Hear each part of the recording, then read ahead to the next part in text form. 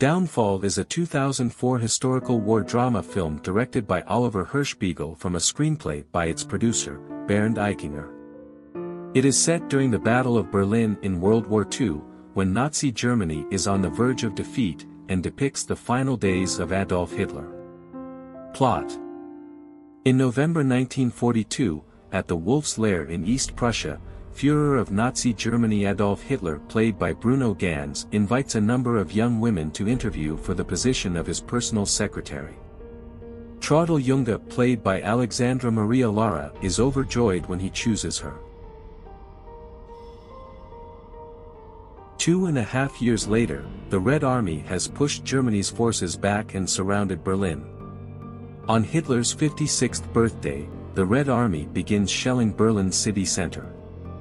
Reichsführer SS Heinrich Himmler, played by Ulrich Nothan, and SS Brigadeführer Walther Huell, played by Alexander Held, try to persuade Hitler to start peace negotiations with the Allies, but Hitler refuses.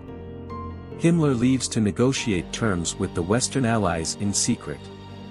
Later, Gruppenführer Hermann Fegelein, played by Thomas Kretschmann, Himmler's liaison officer at Hitler's headquarters, also attempts to persuade Hitler to flee, but Hitler insists that he will win or die in Berlin. SS Dr. Obersturmbannführer Ernst Günther Schenk, played by Christian Berkel, is ordered to leave Berlin per Operation Clausewitz, though he persuades an SS general to let him stay in Berlin to treat the injured. In the streets, Hitler Youth child soldier Peter Krantzes, played by Dun van Gunia, father approaches his son's unit and tries to persuade him to leave. Peter, who destroyed 2 enemy tanks and will soon be awarded the Iron Cross by Hitler, calls his father a coward and runs away. At a meeting in the Führerbunker, Hitler forbids the overwhelmed 9th Army from retreating, instead ordering Obergruppenführer Felix Steiner's units to mount a counterattack. The generals find the orders impossible and irrational. Above ground, Hitler awards Peter his medal, hailing Peter as braver than his generals.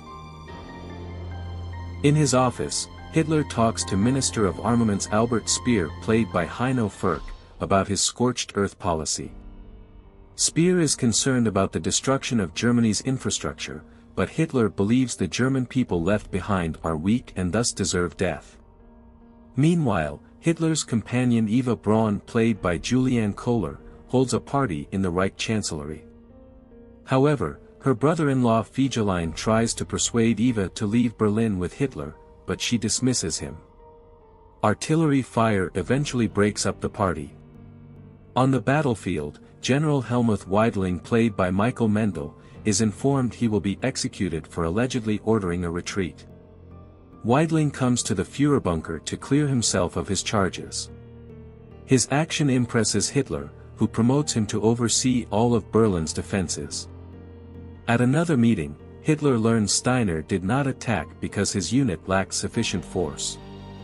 Hitler becomes enraged at what he sees as an act of betrayal and launches into a furious tirade, shouting that everyone has failed him and denouncing his generals as cowards and traitors. He finally acknowledges that the war is lost, but that he would rather commit suicide than leave Berlin. Schenk witnesses old men being executed by German Feldgendarmerie for supposedly refusing to take part in the fighting. Hitler receives a message from Reichsmarschall Hermann Göring, played by Matthias Nadinger, requesting state leadership. Hitler declares Göring a traitor, ordering his dismissal from all posts and his arrest. Speer makes a final visit to the Führerbunker, and admits to Hitler that he has defied his orders to destroy Germany's infrastructure. Hitler, however, does not punish Speer, who decides to leave Berlin.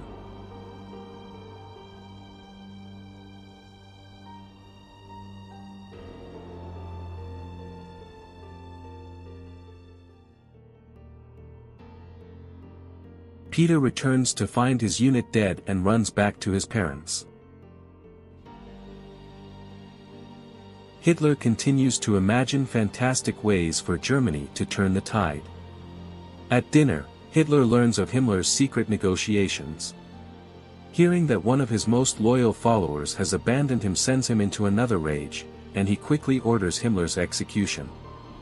He also finds out that Fegelein has deserted his post, and has him executed despite Eva's pleas. SS physician Obergruppenführer Ernst Robert Grawitz, played by Christian Heuning, asks Hitler's permission to evacuate for fear of Allied reprisal. Hitler refuses, leading Grawitz to kill himself and his family.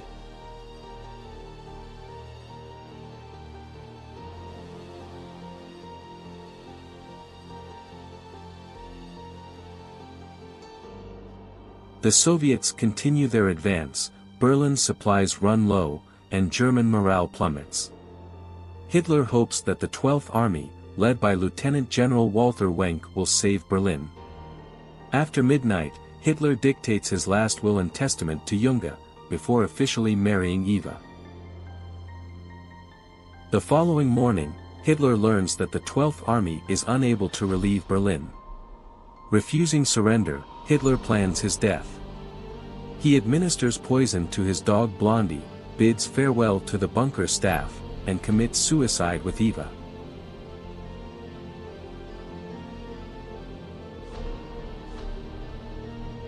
The two are crudely cremated with petrol in a ditch in the Chancellery Garden.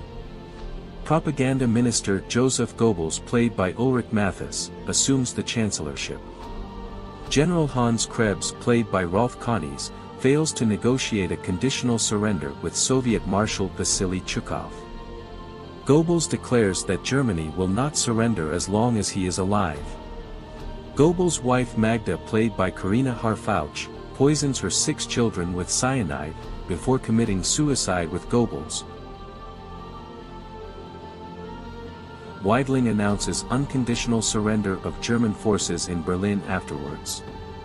Many government and military officials, including Krebs, commit suicide after learning of Germany's defeat. Peter discovers his parents were executed. Junge leaves the bunker and tries to flee the city. Peter joins her as she sneaks through a group of Soviet soldiers before the two find a bicycle and leave Berlin.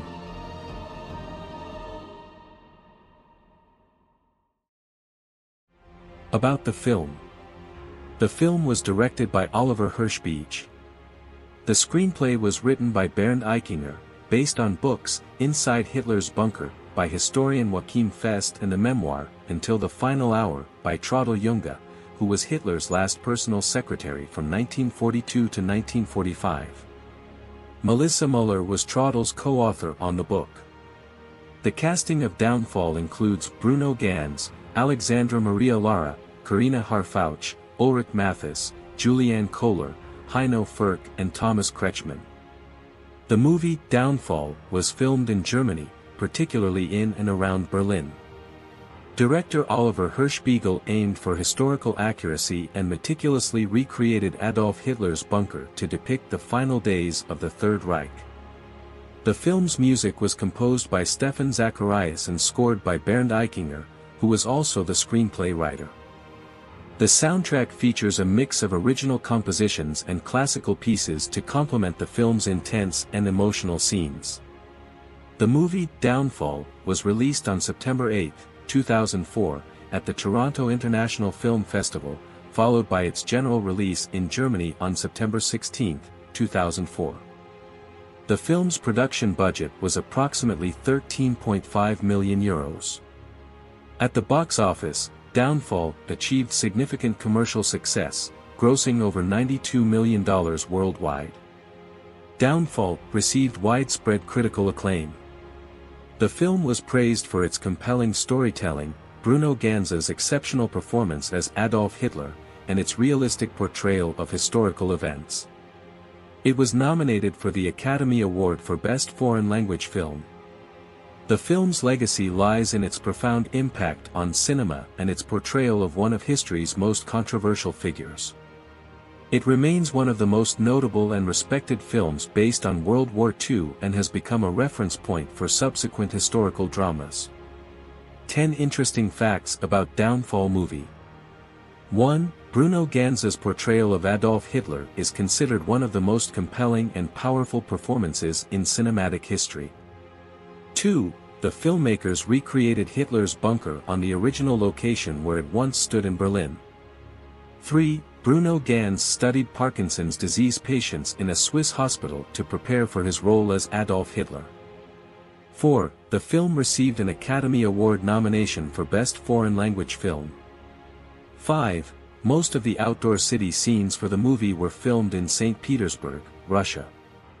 6. Many of Adolf Hitler's lines are historically accurate, based on accounts from Albert Speer and Traudl Junge. Most of them, however, are from earlier dates. 7. After Hitler kills himself, several soldiers take out cigarettes. Hitler, as mentioned in the film, didn't smoke, and there was a rule that no one was allowed to smoke near him.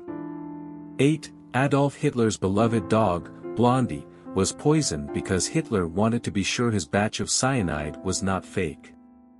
9. The cast and crew have all said that the most difficult scene to shoot was the one in which Magda Goebbels murders her own children. 10. Bruno Ganz prepared for the role by listening to the unique and only known recording of Adolf Hitler, when he had a private, relaxed, normal-tone talk conversation with Marshal of Finland Gustav Mannerheim. Finnish intelligence agents made the recording secretly in a train wagon, as Hitler did not allow recordings nor photographs to be taken in private. Thanks for watching. Subscribe for more interesting videos and don't forget to press like button and share.